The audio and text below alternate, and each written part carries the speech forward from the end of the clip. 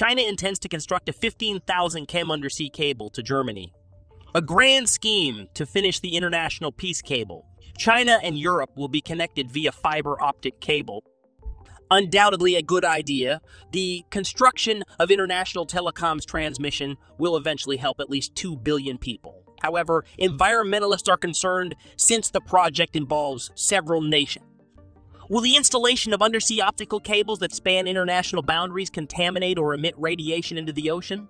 As a result, the outside world previously believed that the plan may not come to pass. China's undersea optical cable network has actually only grown in recent years. Perhaps you are unaware of that. China's undersea optical cable technology was still rather dated 7 years ago. China still uses a lot of undersea cable networks that were created in Europe and the US. However, China has not only constructed a 50,000 km undersea optical cable system in just 7 years, but has also assisted numerous Asian and Southeast Asian nations in laying submarine optical cables to advance their communication. And a good illustration of this is the Maldives. China will have installed hundreds of kilometers of undersea optical cables for the Maldives by 2022 after the completion of the China-Maldives Friendship Grid. The Maldives transitioned from the 2G era to the 4G era from that time. It has an extremely reliable network, one that even directly outperforms many American suburbs. Even if American network technology is cutting edge, the One Belt, One Road program has helped many regions that still have terrible network signals. China presently has one of the top 4 global positions in this area. The rapid growth of China's optical cable technology has surprised several nations. China has traditionally held the view that it must provide for its own national security, infrastructure, and information security. Additionally, the United States' monopoly on this technology is not beneficial to the world's peaceful advancement.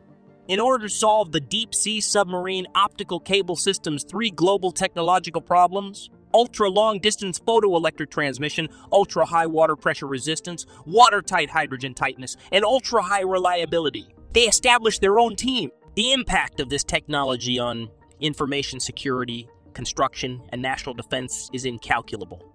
China has already finished building 12 internal undersea optical lines. They have a wealth of expertise building undersea optical cables. In order to achieve their objectives, they intend to construct a 15,000 km undersea optical cable. France will be the first stop on the optical cable's journey to Germany. The proposal of China's plan a few years ago stunned all of Europe. When the project was being built, the United States did not want Europe to work with China on it. Whether the project will be impacted is unknown. In order to verify the status of the project with China, the German representative in charge traveled to China in November of this year. The Peace Optical Cable is the name of the undersea optical cable that is now being built in China. China Hong Kong Group is the project's principal construction contractor. This corporation, which is among the top 3 global suppliers of fiber optic transmission, is the biggest internet service provider in China. According to reports, the project involves 2 parts. From Xinjiang, China, the first phase involves connecting Pakistan, Kenya, Egypt, and Europe. The second phase involves constructing a route from Kenya to South Africa. In actuality, undersea optical connections have only recently become commonplace. In 1988, the first submarine optical cable in history was constructed. This optical cable has a total length of 6,700 kilometers and connects the United States to Europe. Submarine optical cables are necessary for the United States and Europe to have connectivity for information security. When the optical connection is severed, company will inevitably suffer, resulting in significant losses. The transmission volume per second of China's optical cable, which runs from Africa to Europe at an incredibly rapid rate, is comparable to 90,000 hours of Netflix playing in the United States. This is crucial for many applications and may speed up network services, which considerably helps Chinese businesses operating in Europe and Africa. Thus, the fiber optic cable was given that name.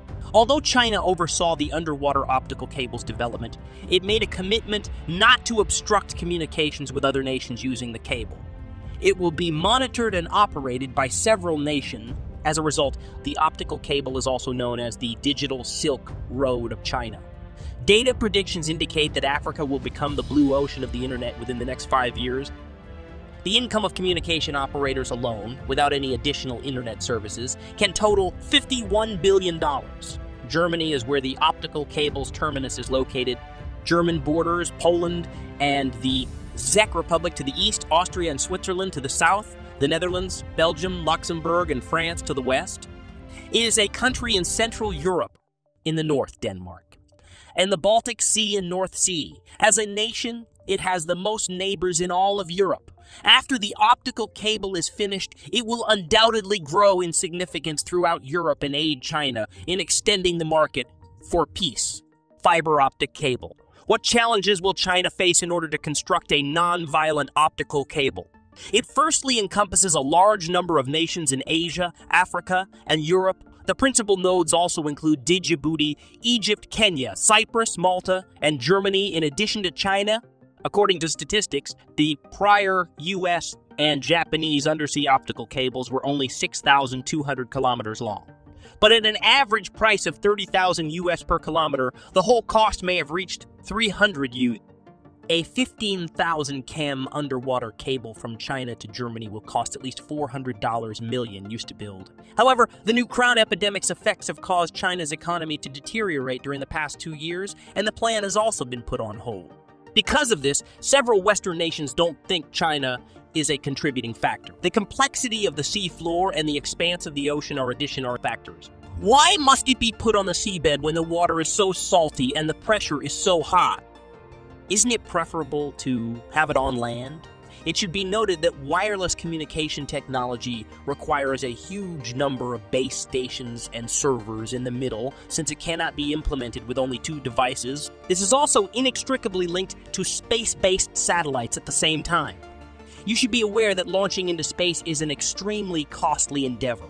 Overall, the cost is higher than underwater optical cables, and there is a very major issue with wireless transmission. In other words, it's really simple to interfere with the transmission. Not only is it prone to latency issues, but there are occasions when the signal will simply vanish. The optical fiber is additionally covered in high-teach materials that can effectively protect the internal optical fiber. In addition to having a structure that is resistant to damage, submarine optical cables also make use of very light materials. Terrestrial optical connections do not have these benefits. In other words, submarine optical cables are more stable and safe than terrestrial optical cables while having lower manufacturing costs. Additionally, it can stop corrosion caused by salt water and has higher anti-interference capability. Copper pipes with paraffin and carbonic acid resin within may also have some protective properties. Submarine optical cables must withstand seawater pressure tests for both natural disasters and human factors, in addition to dealing with seawater corrosion. Its useful life can frequently last for nearly 25 years. As for whether installing cables at sea will pollute the ocean, scientists have not yet identified any negative effects that submarine cables will have on the marine environment. During construction, cables are separated into deep sea and shallow sea cables. Although there may be short-term marine environment pollution, overall the marine environment and the environment will not be impacted. Marine life causes damage and pollution. However, many nations have questioned this because of the significant investment in this project, which prevents the investment cost from being recovered in the near future. What then can China and the rest of the world expect from the submarine optical cable dubbed peace? Can China accomplish that? Here's one more exciting video. New $260 billion China's Russia railway project that shocked the world.